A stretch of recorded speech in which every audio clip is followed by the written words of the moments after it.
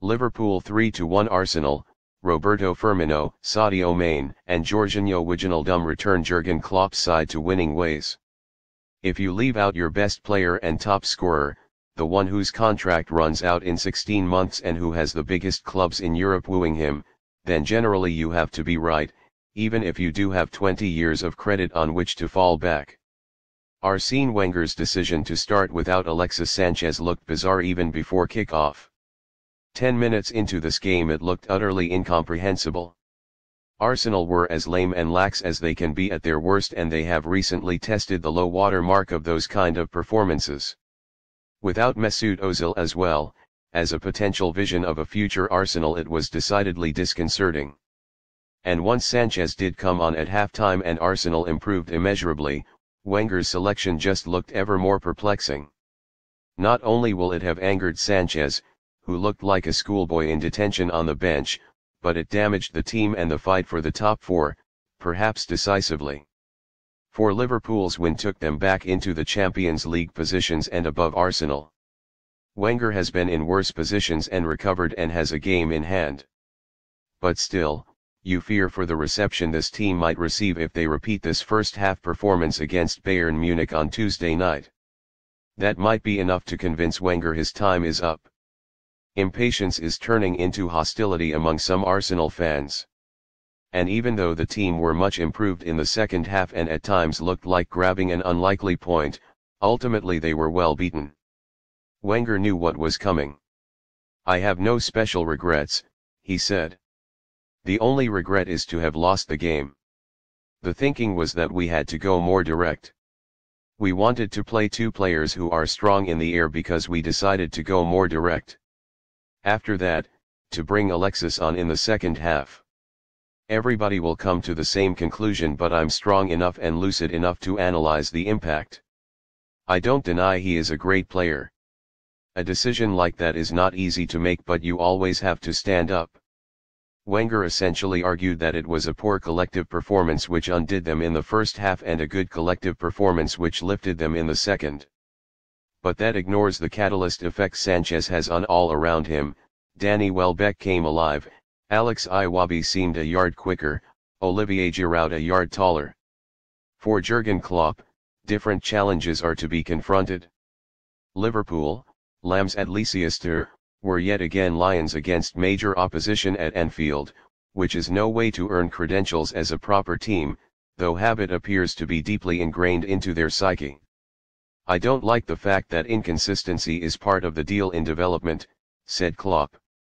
"But usually you lose against the big teams. Obviously we have chosen another way. But it's still part of the deal. We had a really hard week. Directly after the Leicester game I found a few words and I was not asking for friendship. The next day we analyzed, which was nothing to enjoy, for me or the boys. But there was a point in the week where we had to finish the Leicester game. And only if you are really silly do you let the bad things have more influence than the good things."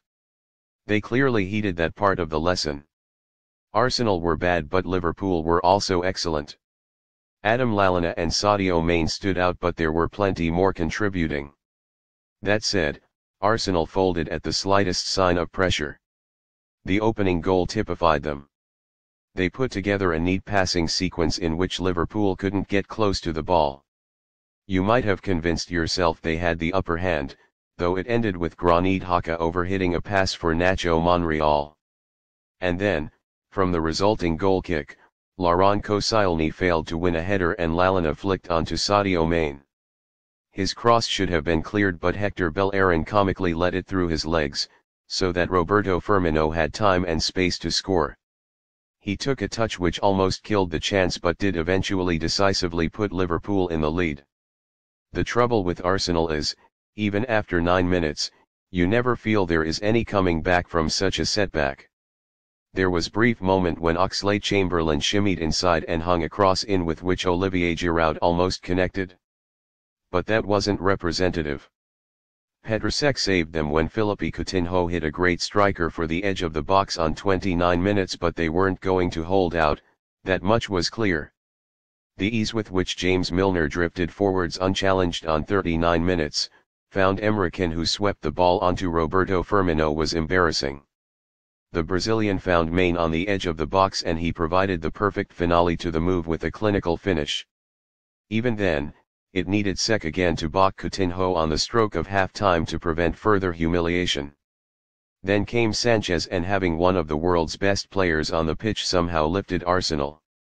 On 49 minutes Monreal sent in a cross which Giroud headed goalwards and Simon Mignolet got a touch onto the crossbar. But it was at least a sign of fresh hope for Arsenal. For once, it wasn't unfounded. Sanchez's aggressive intent found an outlet on 57 minutes when he played in Danny Welbeck. The angle was tight and Mignolet was fast approaching, but with a deft chip, Welbeck lifted the ball over the goalkeeper and into the net. Arsenal were by no means looking secure.